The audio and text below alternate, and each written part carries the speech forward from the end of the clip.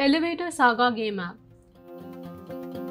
This is a Flutter-based project and we have the source code open in the Android Studio written in Dart. Let's get started with the project. Once you open the app, on the home screen you will find the play button to start playing the game. After clicking on the play button, you will see there will be 5 levels in total, which will start from level 1, and the user has to help the person to reach the desired floors within the given time. The arrow buttons will help the user to control the lift to move up and down. The user has to click on the person to put him inside the lift, and if the person is inside the lift and the destination is reached, the user has to click on the person so that he moves out of the lift. The lift can accommodate only 2 persons.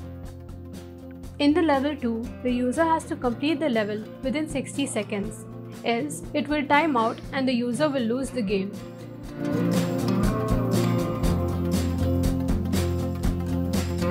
Same goes with the iOS app.